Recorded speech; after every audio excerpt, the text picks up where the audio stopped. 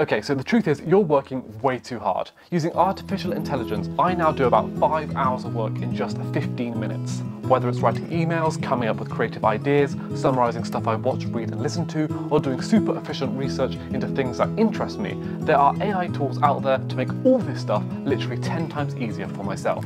I guess AI is a bit like having a super intelligent robot sidekick that's by your side 24 hours a day, ready to help you out with whatever you need, and it's only getting more and more powerful every single day. So let me show you the 6 AI tools that I use right now to level up my productivity in everyday life.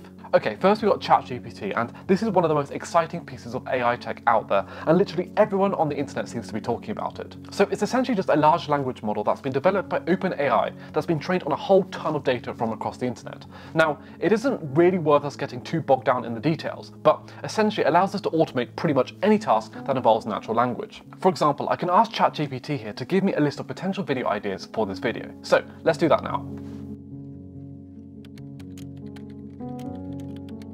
So as you can see, it's come up with some half-decent ideas as to the sort of title ideas that I could use for this video. Another way that we can use ChatGPT is to be pretty broad in our approach, in that we could ask it a question like, how can I use AI to improve my personal productivity? And then it will just spit out some suggestions as to the sort of things that I can talk about in this video. So let's give that a go right now. As you can see then, it's a bit like having your own personal assistant 24 hours a day, and it's bloody brilliant.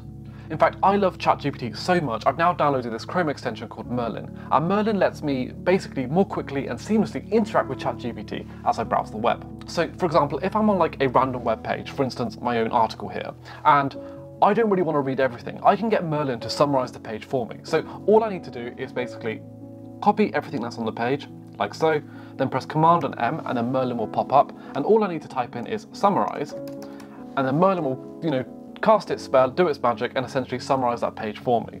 And so, if something sounds cool or interesting, if I like those key takeaways, then I probably will read the entirety of the article myself. But basically, Merlin saves me a whole ton of time and effort from having to read this stuff, and does all the heavy lifting for me. If ChatGPT sounds quite interesting to you guys, I have linked my very own cheat sheet for ChatGPT below this video. And essentially, that includes all the relevant questions and prompts that you can ask ChatGPT to get the most out of it. Okay, so next up we've got Ghostwrite. Now, I get loads of emails every single day asking for pretty similar things. Like, I have people asking me for study advice, I have people asking me to jump on a Zoom call and things like that. And getting back to all of these people would be a very repetitive and time-consuming task. So I wanted a faster way to reply to all of these emails, and this is where Ghostwrite comes in. All we need to do then is to download the Ghostwrite Chrome extension, and then every time we reply to an email, Ghostwrite will pop up asking us if we want to use AI to construct the email. For example, here's an email I got earlier asking for some advice on how to study when you feel tired. Now, the old school way of replying to an email like this would go something like, "Dear Donald, thank you very much for the email. I'm sorry to hear that you're having problems when studying and you've got so much going on in your life. Here are a few recommendations that I would give you when you're feeling tired, blah, blah, blah, blah." So it'd go on like that, and it'll take like 5 minutes or 10 minutes to answer that email. And this is a super slow and frustrating way of answering an email. So instead, what you can do with Ghostwrite is hit reply, and basically you get Inky, which is this little chap down here, to use AI to write the email for you. For instance, if I were to reply to this email, all I would need to say is something like, reply recommending drinking enough water would be like one thing that you could say. How about studying in a brightly lit room, not getting too comfortable, and maybe one other thing, and let's say going for a walk, okay? So we recommend a few things. We don't write the whole email, we just like write a bullet point version of that email, and then we just hit write. And using those bullet points, Ghostwrite basically just gives us a really quick draft of what we could potentially reply with. And it may need a bit of tweaking here and there, but it's a really quick way of just getting those first thoughts onto the page without really having to think about it at all. So it's an absolute game changer when it comes to email productivity. Third, we got Consensus. Now, the idea here is that we can use AI to do all of our research for us. So Consensus can basically search through millions of different scientific papers and books to find all the relevant information that we need. For example, if I'm writing an essay or writing a video or just curious about how much sleep an adult needs at night, I can go to Consensus and find all the relevant scientific information and research on that topic. So let's type that in now. So from there, I'm given a whole bunch of different sentences extracted from different scientific papers about the amount of sleep that I ought to get. Then if a paper or an extract looks kind of interesting, I can then click on that result to find out more information about that specific paper. Sometimes I'll also decide that I want to find some interesting and relevant information from books too, and this is where Talk to Books comes in really handy, and it uses AI to search through a whole ton of different books to find relevant extracts and paragraphs from books on the particular topic that I'm interested in. For example, if I type into Talk to Books, how much sleep does an adult need? I'll be given like a bunch of quotes from different books that will hopefully answer that query, as you can see here. So by using Consensus and Talk to Books, I can do pretty thorough research into whatever topic interests me without having to do too much digging myself. Okay, so fourthly, we got Snipped. Now, I've been consuming a whole ton of content from podcasts and videos and books and things like that because there's just so much great stuff that we can learn from these various different resources.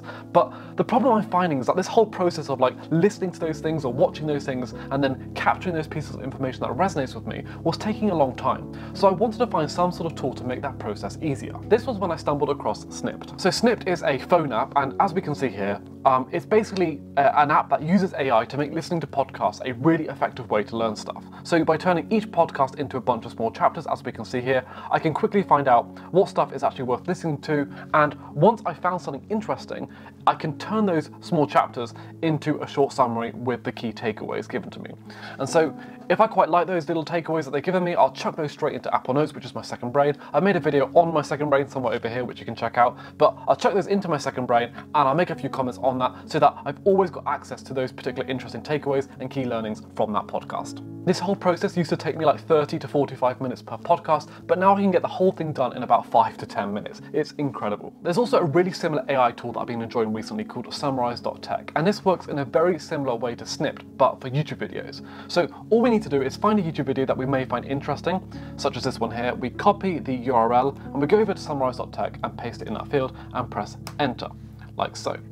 And basically, from that, we're given a quick breakdown of what the video is all about, broken down into 5-minute sections. And so we can quickly read through this summary, find the particular takeaways that are most interesting to us, and then jump directly to that point of the video by clicking on the timestamps. So it's a super quick and easy way of breaking down a YouTube video and finding all the key points from it. Next up, we got Copy.ai. Now, there are some similarities between Copy.ai and ChatGPT, but I turn to Copy.ai for basically anything that needs copywriting properly, because Copy.ai is custom built for that particular purpose. For example, at the moment, I'm in the process of trying to improve my website, and one of the main components of that is improving the copy. So for instance, I've used Copy.ai to give me some inspiration for my hero page text, for my calls to action, and other things on my landing page. I've also tried to use Copy.ai to nail my YouTube branding by asking it for help on my value proposition, on my mission statement, and for different things like that. Now, I won't lie, none of the suggestions that it gave me were perfect, but it did help inspire the copy that I have on my website and inspire exactly how I want to define my YouTube brand. And finally, we got Midjourney. Now,